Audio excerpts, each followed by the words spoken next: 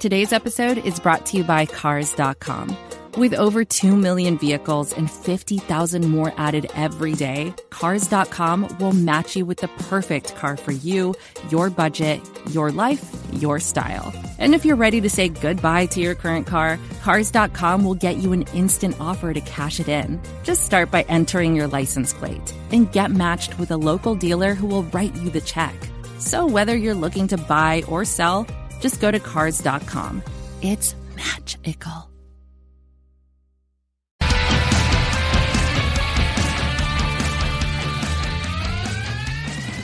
Hello, friends. Welcome to Mavs Moneyball After Dark. I'm coming to you Monday night following a rather outstanding Dallas Mavericks win over the Utah Jazz, 111-103. It was the fifth straight win for the Dallas Mavericks, probably the one that might feel the best, because as anybody that's in this chat knows well that right before the game, we found out that Kristaps wasn't playing due to a mysterious wrist ailment. And it just felt like one of those games which was, going to just be frustrating. Lots of things that we could have talked about. People messaged me saying, I can't wait to be angry in the locker room, which, I feel that. I appreciate that. Glad we have a place to be grumpy, to get out our feelings. But here's the thing. Mavericks came out and showed out in a really big way. They were aided by the fact that the normally hot-shooting Utah Jazz could not hit the broadside of a barn from distance. They were a rather putrid 12 of 44, which is 27%. But even getting to 27% took some effort.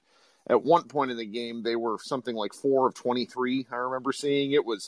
They had some rough goes of things. It was not good for them. And that just is sort of the way it goes. And the Mavericks, on the other hand, were a rather preposterous 23 of 49, led by we should really praise Dorian Finney-Smith. He's a guy who takes a lot of grief from me. He was 5 of 12 from distance, and his three-point shooting, I think, really kind of cracked the Utah Jazz defense enough to where they didn't know what to do. Luka Doncic was very outstanding from the outside. Inside, Rudy Gobert kind of owned him, if we're being honest, but it's not really reflected unless you really dig into the box score. And then Josh Richardson, his 5 for 5 from 3 probably moved his season 3-point shooting percentage by a margin that's of note. Jalen Brunson was his spectacular self, and the Mavericks really took it to the Jazz right up until about 8 minutes in the fourth quarter when both teams were unable to hit a shot. And then following that, there was like a 4-minute drought for the Mavericks, which, would be a death knell in most years. But they managed to hold on just long enough, and really their drag the clock out offense ended up working out, and the Mavericks walked away with a 108-103 victory. So let's hop right to it and get to people. So coming up first, Brad is asked to chat. Feel free to send your request, and we'll try to get to as many people as possible. Brad, how are you? Oh, fantastic. How can you not be? I'm feeling real good. Yeah, I was texting my buddies during the game, and my friend Javier was like, "Oh, is this what the offense looks like when you don't force a post feed 10 times a game?" It was great. I'm wondering, KP plays, do we win this game that well? It was something different, at least to watch. But obviously, you had Finney and Richardson going off, which is rare. Yeah, so in the chat, we're going to talk about two things you talked about. In the chat, Dr. Sager just asked, why was KP out? He's out with a wrist injury, a mysterious wrist injury, which Rick Carlisle said before the game, it's something he's been dealing with for several weeks.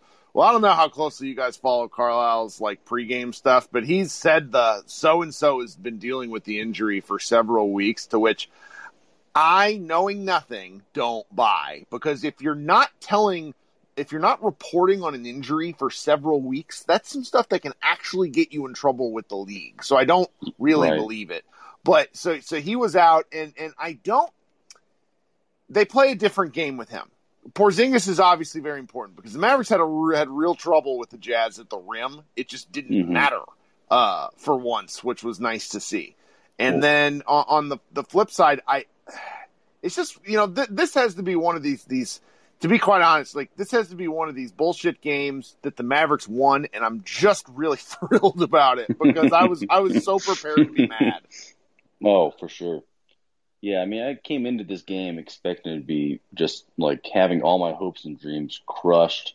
So we were playing like just the easiest of Eastern Conference things. And then like you play a real team, and I was expecting to get beat by like 20. When I saw KP wasn't playing, I was like, maybe not. But, now we got Melly, so, he's at least guarding 1 through 5, according to Dorian. So here's a fun stat for you. I'm looking at the box score. What if I were to Mhm. tell you that Melly and Kleba each scored 0 points? Do you think the Mavericks would have won? I Because that's what I happened. saw that. Yeah, I saw Townsend like tweeted that, and I was like, "There's no chance." But man, the energy they bring, it's like they actually try. It's fantastic. It was like we played tonight like we actually were a playoff team wanting to win and said we will not just lose. Like we just won't. And it was like just really refreshing to see this is the team I expected to watch from the beginning of the year until like we just had a, just total mess of I don't know, first half. But Yeah. like this is what I was hoping for us in terms of like a peak thing.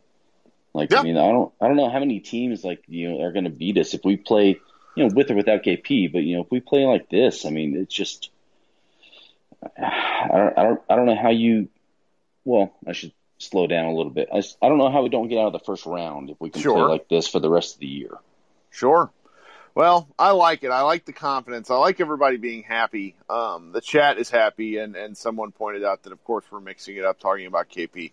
That was just kind of going to be a thing. We have to at least address it. I really don't want to talk about him too much because I think we should focus on the good part because, the bad part comes just, it's really easy to focus on the other things. But heck, hey, we're playing the Rockets in 2 days, so I'm really looking forward to a 6-game win streak, knock on wood. What else you got for us, Brad? No, I think that's about it. I don't want to be too much of a downer, but I feel like that Rockets game is going to be the one we'll lose by, 18. So Sure. I hate to break it to everyone, but Some of Luke us will are have to just rest. broken. No, it's okay. Yeah. I still remember sitting in high school in like the in the early 2000s, like watching Mavs games with my mom and being horrified in the third quarter. So like when you have like 20 years of being horrified at third quarters, it's understandable. But you know what? Yeah. We should revel in this one. If you know any Jazz fans, talk trash to them because they get very angry.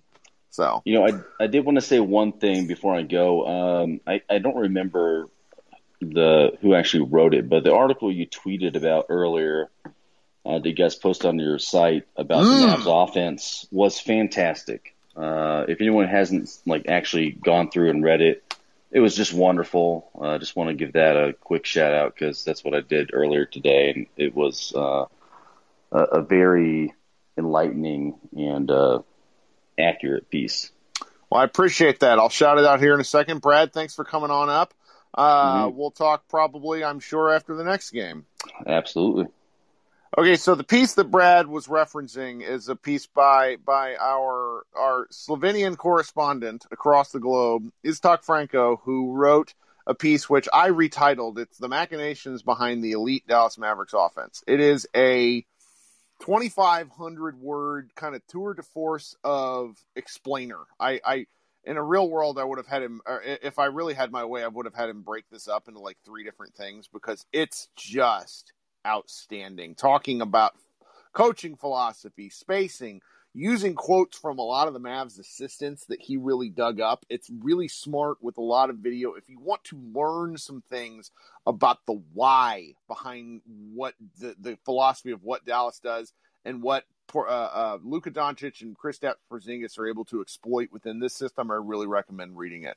All right, I'm going to bring up friend of the program, Matt Phillips. Matt, how are you? I know the last time you were on one of these, you were at work and you weren't able to talk. So what's going on?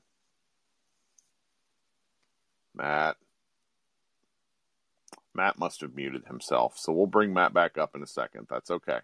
All right, coming up next then is Henry. Henry, what's happening? Yo, Kirk, can you hear me? I can. All right.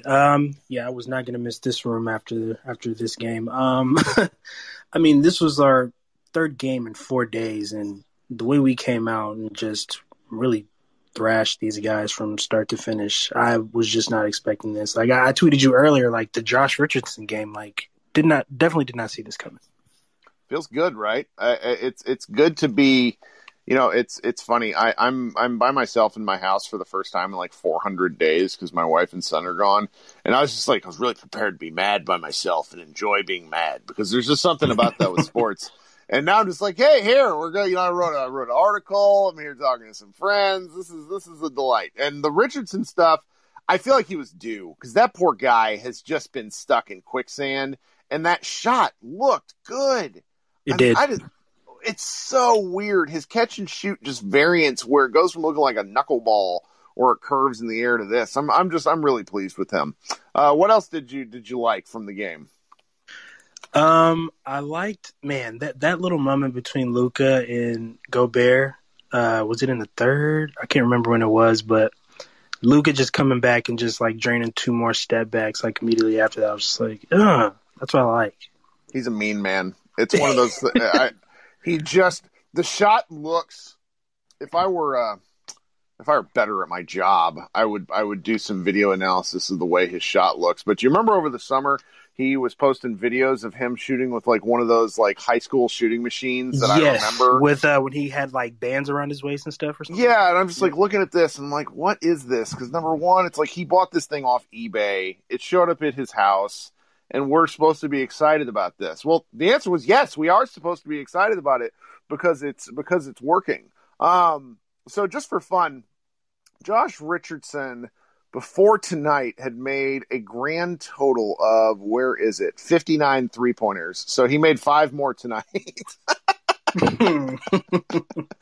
So he made, what is the math there? Like 5 of it's a pretty preposterous percentage. I'm very pleased with that. So, well, yeah. What else we got, Henry? Because we've got people are excited to watch. Just real quick, going back to Luka, just real quick for a second. When will other players realize that you can't get in his head? Like, if you mess with him, he's probably just gonna bust your ass for another 20, 25 points. Like, I wonder when the league will just realize that you can't mess with him like that.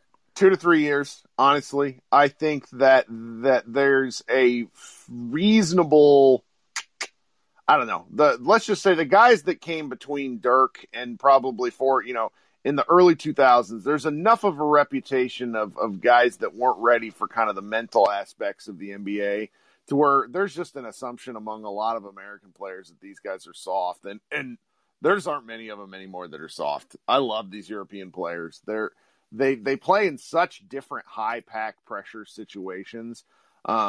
Particularly like Luka. I mean, Luka's played in bigger, scarier, I mean, maybe not bigger, but probably more intense gyms overseas when he was 18 than anything he's seen in the NBA today. So I hope people keep trying to get in his head because he just gets angry and it's really fun. All right, I'm going to bring up Michael. Michael, how are you? Michael, you able to talk? You got the mute on. That's okay. Michael will try to bring you up back here in a second if you have any opportunity. Okay, coming up next then, I'm going to bring up friend of the program, Matt Phillips, who is able to talk now. Matt, what's up? Okay, hopefully this works now. Yes, you sound good. Yeah, I'm covering a shift in a jail, so it struggles. The signal is not real good in the jail. Sure. So, one, I just mentioned it in the chat. I looked it up, and this is before today. But Jalen Brunson's true shooting percentage is 64.1, and Steph Curry's is 64.2. That guy is having a ridiculous offensive season. Absolutely ridiculous. I just feel like every shot he takes in 2-point range, I don't like his 3-point shooting's been not like tonight. It was great, but the last 5 or 6 games has not been outstanding. His 2-point shot, anything in like that 8 to 10 foot range, feels like it's going down. He's so strong and he is so crafty and everything he gets through. Also, going with that, so this is going to sound weird because he had no points and some of the jumpers just looked really terrible. But Nikola Melli, the word I used to describe him in the game thing, he's just competent. Like everything he does other than the jumper today, he's competent at basketball. And for us, that is a big positive. Like when you're used to Willie Cauley-Stein and sometimes Powell and sometimes the other guys, it helps that he's in the right spot. He knows how to pass. He plays really good defense, which I'm shocked by.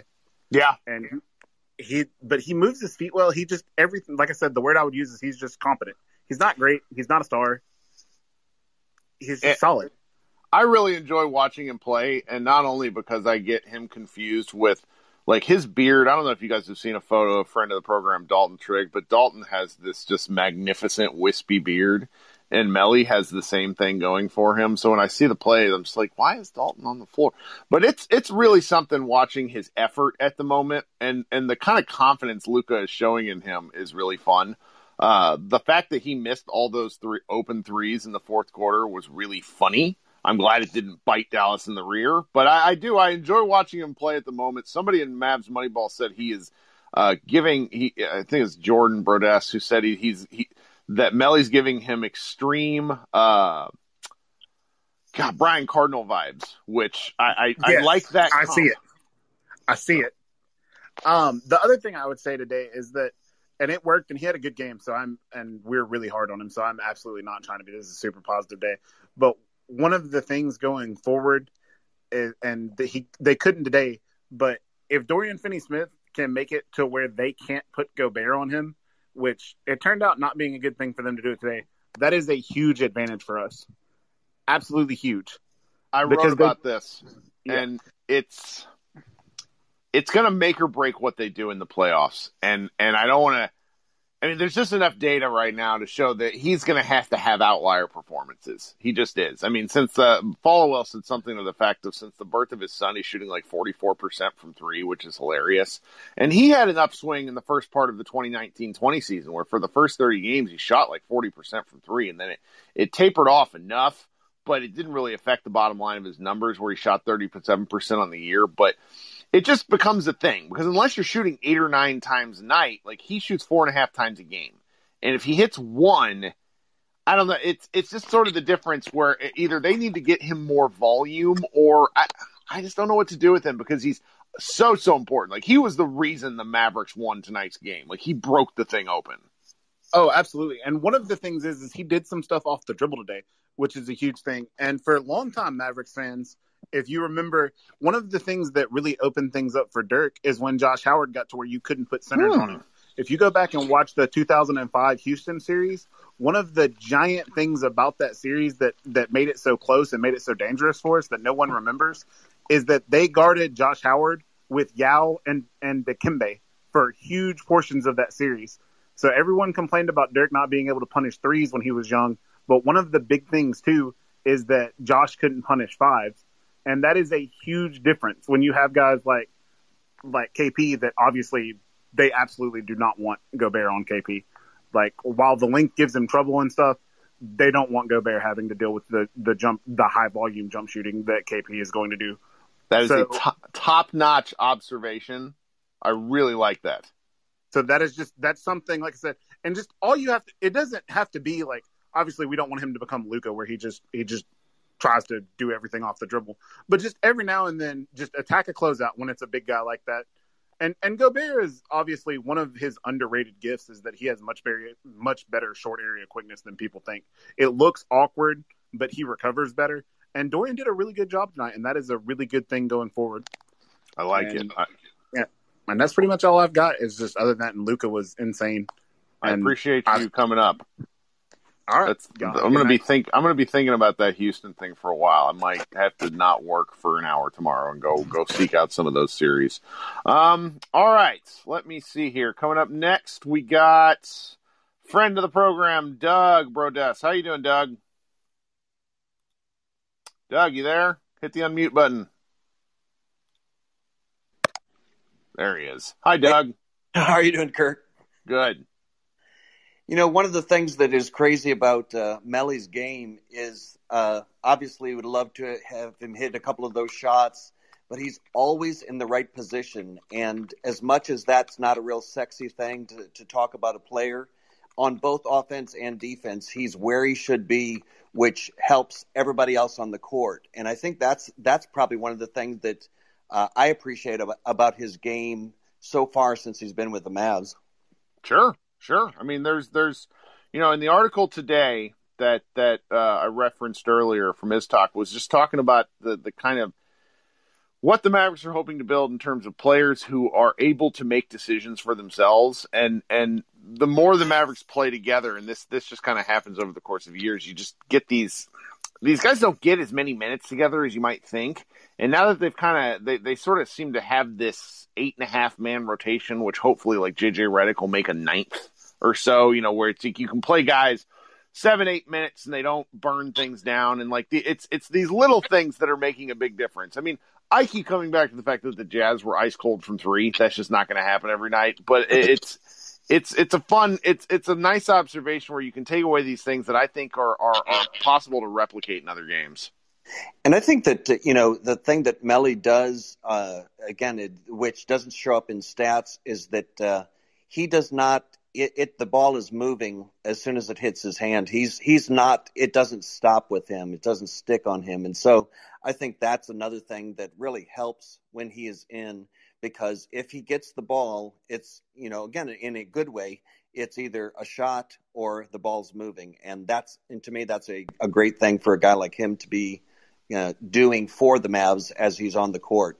Sure. One other quick observation. I was really impressed that the Mavs were out-rebounded, not by a great margin, but were out-rebounded tonight, and they only shot 8 free throws. And those are two things that usually have a big impact on a game. And so from that standpoint, that points to even more so of how the Mavs really made Utah pay from their ball movement, their shot making, those types of things. And so it really was a great game to watch. Yeah, the refs were, I will say, inconsistent. But that seems to be the case whenever the Mavericks play at the American Airlines Center this year. Don't know what it is. Maybe it's the owner sitting at half court yelling at the refs. Who knows? But yeah, as always, Doug, I appreciate you coming up. Well, thanks for having me. Sure thing. All right, coming up next, we're going to get through as many people as possible. Brandon, how are you, Brandon? Hey, Kirk, I'm doing pretty well. Can you hear me? Yeah, you sound great. All right. Yeah, I just got a couple of quick things. I mean, everybody I know is talking about Melly. I thought he was just going to be a throw-in. And honestly, this is no longer the JJ Redick trade to me. This is the Nico Melly trade. Yep. And JJ was the throw-in. Yep, until he proves otherwise. Yeah. I mean, just watching him, and I mean, Dodo almost always brings it, but I mean, there are times, and I mean, the 2 Utah games earlier in the season were great examples where this team just doesn't play hard. But ever since Melly got here, I mean, everybody, it seems, just plays hard the entire time, which I really actually appreciate to see for once. I agree. Well, the ball movement thing, I don't know. So I spend a fair chunk of my day, as everyone knows, on social media. I also look in the Mavs Moneyball comments, and there's a fair amount of complaining in both platforms about how like the stickiness in terms of the ball in Luka's hands has kind of a downhill effect, which can result in these guys standing around. The ball's been moving a little bit more since Melly's been on the team. Hope Luka notices that. I mean, like, KP's going to take some strays, even though he didn't do anything tonight because he really likes his post-ups and whatnot. But, you know, the ball needs to move more for the Mavericks. That is the thing I hope that they investigate as the year or as they head into the offseason about potential players, those sorts of things, where you want guys that are going to move the ball. It is why Lonzo Ball is kind of like my current basketball thirst trap. Just because of the way that he hit 8 threes last night. That's neither here nor there. But that's just sort of the idea. And I think that's really, like, playing hard is a skill. It is why Dwight Powell always gets onto the floor, because he plays hard. So I like that thought. Oh yeah, for sure. And then just last thing here, ever since it came out, it was an article on The Ringer. I don't even actually remember who wrote it, but it was a really good article about just the variance, or I shouldn't say the variance, but the difference in pointers making the difference in games much more frequently than it ever has before. And I mean, just taking a look at the stat sheet, obviously don't want to put any downers on this game because I No, think but the shooting is why they won. Like that. Yeah, the Jazz shot 27% from three, and the Mavs almost shot 47% from three. Yeah, Almost doubled up the amount. So hard to beat. Hard to beat. I agree with you entirely. Well, thank you, Brandon, as always. Appreciate you coming up. Thanks for having me. Okay, coming up next, and now we're at a firm 100 people in the room. Thanks, guys. I enjoy this. So coming up next is Andrew Bentley. Andrew, how are you? Good evening, Kirk. Doing quite well. First off, I'd like to apologize to Jalen for jinxing him on his free throws tonight, for saying how key he'd be later this season. That's okay. Harp jinxes somebody every time they shoot. Yeah. But the key stretch of this game was the first 5.5 minutes of the fourth quarter where Luke is on the bench. Utah finally explodes offensively the first time the whole game, and the Mavs don't crumble. We never drop below a double-digit lead. And by the time Luka comes back in, we've only given up 3 points of an 18-point lead. So I'll take it. It felt good. And even when they went through that 4-minute stretch where nothing was going down in the middle of the quarter, it was just exciting to see the fact that there wasn't any change in the team body language and really the way that they were attacking. So I like that thought because it really feels important as they keep going through this. Yeah, just the whole team came together and held the lead for once, which, as you mentioned earlier, all those third quarter collapses, just good to see that not happen for once in crunch time. Well, I mean, the guys are now preposterous for me, 7 games under or over 500, which, if I'm remembering correctly, and I'm going and looking at the schedule as we're chatting here. We were 9-14. 9-14, so that's a 12-game swing between February 4th and April 5th. 12 games in 2 months. I cannot emphasize enough how much that does not happen unless you're the Blazers. That seems to be the only team. All righty, and that's all I got tonight, Kurt. Thanks, Andrew. Appreciate it. Have a great one. You too.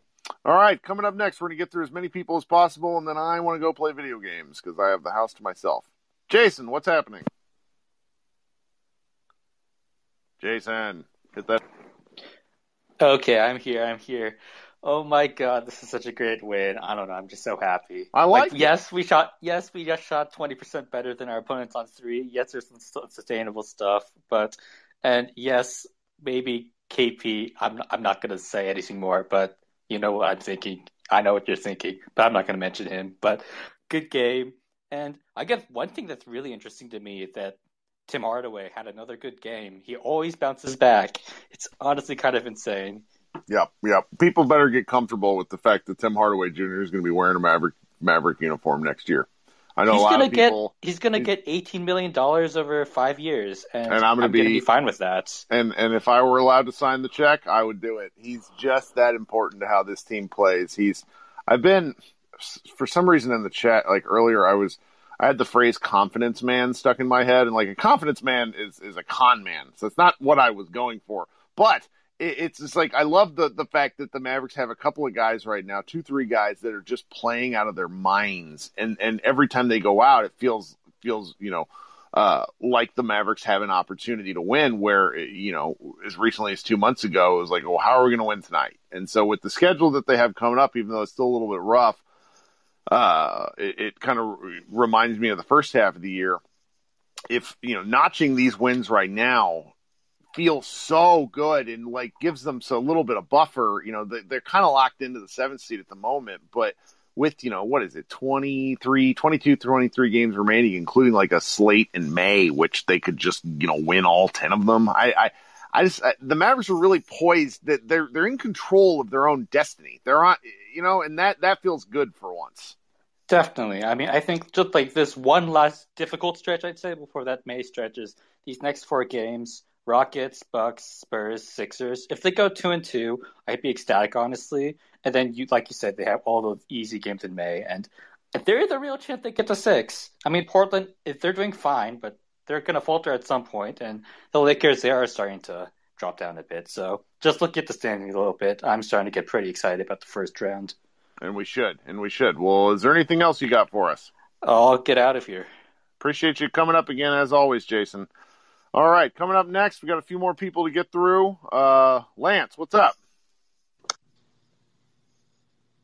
Lance, you and your cat, what's happening? Yes, what's going on, Kirk? I just want to say congratulations on being able to watch the Mavs game at a regular time. I know it's always a rare event for you. So,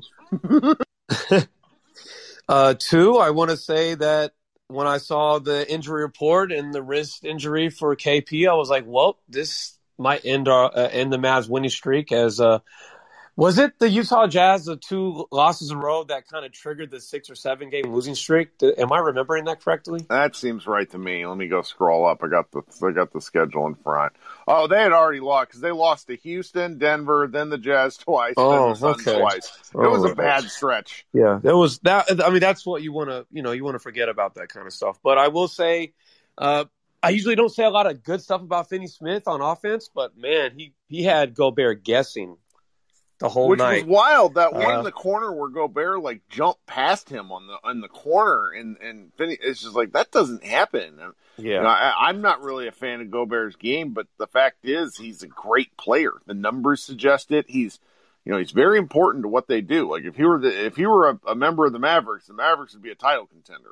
Is kind of my thought. So it's one of those deals where if you're going to get put into a blender by Dorian Finney-Smith, you're.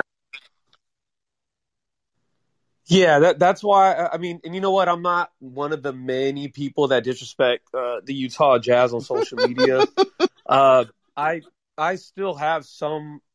I don't want to say I have some. I have respect for them, and honestly, I can't really. They're kind of like the 07 Mavs, where I don't know if I should take them serious or not. Ooh, I like that. That's what I think of them. Because on one end, I think they have a great makeup. I think they have a really good coach, but. I love Mike Conley. Mike Conley is such a killer. Yes, that's true. They were one stupid, very dumb play from Jamal Murray and Gary Harris. Sure. Like one play away from winning in the first round, so. Yeah. Well, they've won enough to where I don't think they're going to have to.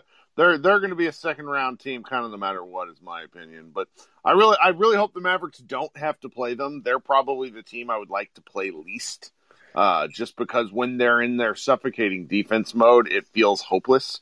Luka, as I mentioned earlier in this, was really bad from 2-point range, in no small part because Rudy Gobert was just in his face. So it's right. It's tough. But yeah, thanks for coming up. You got anything else for us? All I'm going to say is, I don't know if it's possible because I know the Clippers like to lose a lot of weird games in the regular season. But if somehow the Mavs can make it up to 6 and somehow the Clippers make it to 3, I would rather have that matchup than play the Suns. Oh, hey, I muted myself. I like that one. So that's I don't know. It's all these opponents, depending on what day, what hour of the day it is, I have different feelings on it. But I like that thought. The Nuggets sort of terrify me right now just because of their net rating. But, we'll get to that point. We got a couple of weeks yet until the playoffs, and at least the Mavericks are going to be in the playoff game. So I appreciate you coming up, Lance. Thanks, Kirk. It's always a pleasure. All right, coming up next, friend of the program, Jesse. What's happening, Jesse? How you doing, Kirk? I'm all right. Thanks for coming up. Yeah, I thought, we get blown out by teams sometimes, and Carlisle always has a good game plan to come back from bad losses. I thought, he really did a good job coaching the defense tonight and being able to cut off that pick and roll a lot.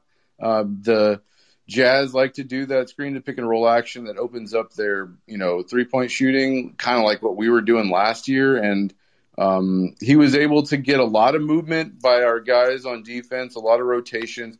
I really liked what we did there. And even when they were hitting their threes, we were in their face and they were just draining them in our face. I don't think it's a coincidence that all these teams have horrible shooting nights against us. I think a lot of it has to do with effort. Yes, they do make some hit some bad shots, but I think that's us getting them out of their rhythm. We give up the second fewest assists in the league, so we really try to screw up their offensive rhythm, and we play at a really slow pace. So I really like that. And it's amazing when Dorian Finney-Smith goes off like that, and him saying that he live on television talking about Utah shooting the S out of the ball. So that was fun to listen to. The only other point I wanted to make is Luka was 6 for 11 from 3 tonight. Again, he is the second fastest player of all time to get to 450 3-pointers made. Love it. Great so pull. That's amazing. Great pull. Yeah, Luka's in his bag. He's shooting 39% from 3 since January 1st. It's just silly. He also shoots 4 step backs a game at 39%. Was that in Kevin O'Connor's Ringer article today? Okay. Yeah, that's amazing. I like that poll. As far as the defense goes, it's. So I'll just say it like this. So I've been bothering friend of the program Seth Partnow at The Athletic about this, and to date, through all the basketball analytics that we have, no one seems to know. Like, there is not really such a thing as good 3-point defense. There is 3-point luck. And the Mavericks have been on the bad end of some 3-point barrages. The first Jazz game really comes to mind, where I feel like they hit like 60 of 80 3-point attempts. Dallas has been on the bad end of some really rough shooting luck for periods of games. It coincided with the COVID outbreak, where teams were just shooting lights out. Now, there's probably some argument, well, they didn't really have good players, which is true. But at a certain point, it's like if guys are in your face, and you're there, the range of 3-point shots is really it matters is the thing. But I'm glad to get one. We're kind of at the point in the season where I have stopped caring about what kind of win it was, and I'm just harping on the fact that it was a win. So I'm really into it. Jesse, thanks for coming up as always. No problem, Kirk. Thanks.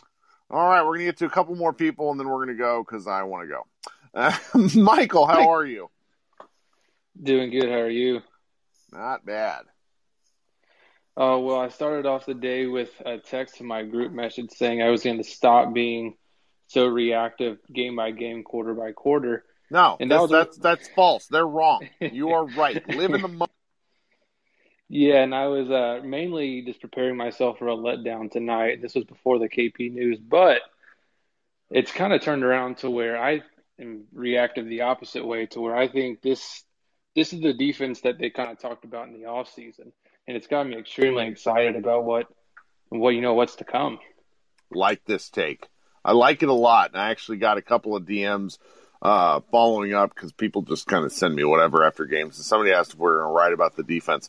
I don't know how in some respects, because like KP is such a focal point. But, going back to what numerous commenters have talked about in terms of effort, they're just playing harder, and Luka is actually playing better defense. They go through these stretches where you can tell he is not there. Like the Wolves game was one after that big Portland win where he just like falls into these defensive lapses. And defense is such a team concept, and when one part isn't doing their part, it really tends to have this kind of cascade effect. But I think there's something to it. Playing the East really helps, not to crush those poor Eastern Conference teams. But I would love to play the next 4 times of the year instead of the Spurs. I think the Mavericks might have a lot better rating. Yeah, and it's something I'm hoping that we know the Mavs are a team that's very emotional, and they can, play down whenever they're down and play high whenever they're high. And I'm hoping This isn't just a case of extremely positive momentum, because it just seemed that COVID injury issues at the beginning of the season, that they were just kind of playing unmotivated, and they seem pretty motivated lately. And I hope it's something that's not just a short-term little streak and something that's actually going to stay going. Well, there cannot be too many upsides to playing a billion games because the Mavericks play, so it's Monday. They play Monday, Wednesday, Thursday, then they have a 2-day break, then they play Sunday, Monday again. Like, there aren't a ton of downtime. So it's like if things are going well, there's some aspect of being able to just play into the momentum that I think is important. But past that, it's fun. Well, Michael, is there anything else you got for us? No, I think that's it. Thanks for having me on, Kirk. Appreciate you coming up. Before I bring a couple more people up, I would like at some point over the next several weeks for the first woman to make her appearance on Mavs Moneyball After Dark because this dude brigade is getting a little silly. All right, I'm going to bring up Trevante. Trevante, what's happening? You here this evening? We appreciate you coming up. Hello. There you are. How you doing? I'm good, man. You doing all right? I'm doing great. How you feeling about tonight? You know, we had second best player on the team supposedly got a little wrist problem. Like, here we go with this guy.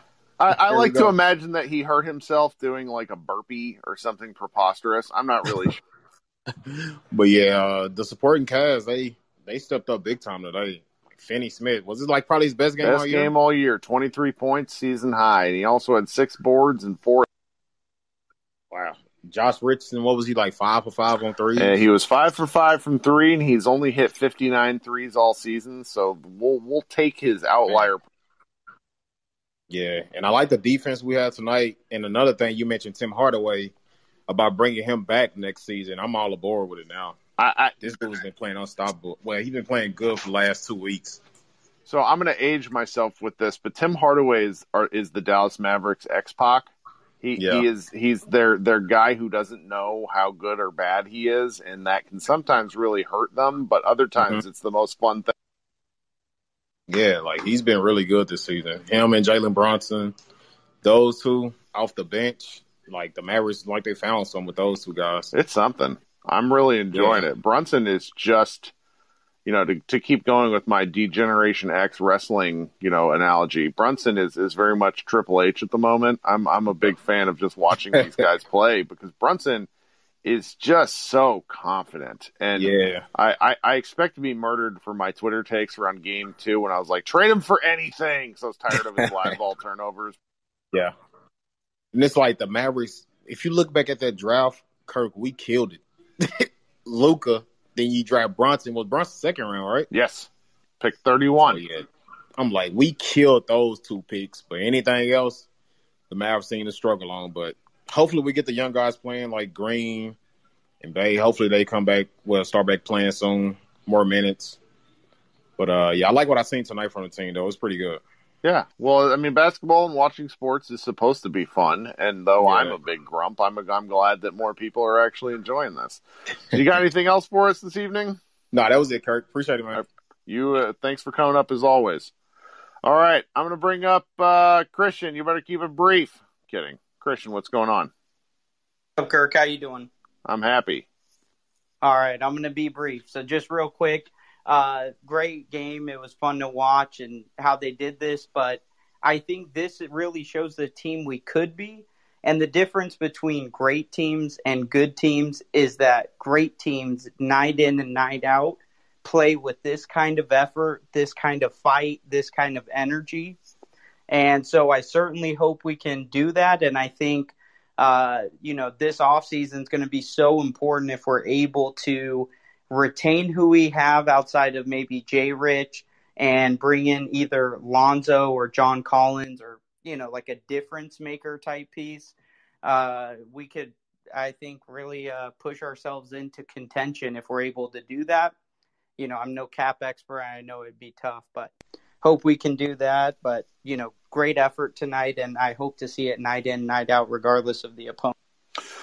Well, it's kind of why, some of us, and now I'm talking to a lot of people get mad at me when I do this. They tell me in podcast reviews that I sometimes spike my voice. But my thought was this now's kind of the time where they can hopefully, over these next several games, start playing some people a little more. I would love to see Josh Green. Would love to see Tyler Bay. Like, you get energy from actual people that are not exhausted from playing 5 games in eight nights. So I think, the energy is just the key thing where it's so obvious when the Mavericks are either, having kind of one of these nights or they've not, when I still remember the Minnesota game where Luka didn't get a nap and then that seemed to affect him for 3 games. It was really something. But yeah, Christian, I like that comment. Thanks as always for coming up. All right, just to get on out of here because I'm going to go soon. Jeremy, what's happening? How you doing, Jeremy? I'm doing good. Long-time listener, first-time caller, 54220. I just want to say I'm excited for Reddick to come back and he can be our patient. Ooh, yes. Big fan of this. Now, I saw somebody in the chat note earlier that we still That was need. me. That was you? We need to find our Corey Brewer. Corey Brewer is, for anybody who's a longtime Mavs Moneyball reader, it's Doyle Rader's, favorite player of all time. And so it's I don't know if there's anybody that would be available down the Rhine, but if, poor Trey Burke finds himself, blasted into the sun by some accident at NASA, we might need to find, somebody else to fill that roster spot. I like it. I like how happy everybody is. This is the way it ought to be, at least now and then. Being mad in group therapy is fun, but sometimes you need to have some sort of positive thing to head out on, and I think we're in that place. Note, if you've made it to this part in the podcast, I want to note that Josh Bowe, Mavs Moneyball co-editor with me, will be coming back probably in the next 10 days or so. So those of you who are listening on the podcast and are tired of these specifically, and I get all kinds of mixed reviews, I plan to be, Josh and I will go back to podcasting normally where we try to get in and out in 15 minutes. And then I will probably host these as well. Just because we seem to have fun here, and I like talking to you guys. You guys give me ideas. There's a sense of community. So we'll be doing these. I probably won't be doing them quite as often, just because at some point I'm going to run out of gas and need to sleep. Plus, I'm trying to prepare for the. I'm actually the Mavericks' biggest offseason free agency acquisition because I'm moving back to Dallas sometime in May or June. So we're trying to figure that out, and I just need to do less basketball stuff at night and prepare to move. Anyhow, guys, I enjoy hanging out with you as always. We will be, I'll be posting this, in the podcast feed. Please follow me on this, follow us on Locker Room, follow us on Mavs Moneyball, do all that thing. Please rate and review, even if you give me 1 star. I'm not going to ask for 5 because the reviews are actually pretty helpful. In terms of getting more and more people to listen to our podcast. Our viewership has risen into a place to where I don't want to brag about it, but let's just say it's more than I was ever expecting. So tonight I'm probably going to hop offline here, post all this stuff, and then I will be available on Xbox Live. You guys can add me at Kirk35 because I play video games. As always, guys, we'll talk to you soon. This has been a lot of fun. Mavs Moneyball After Dark. Everyone have a great night.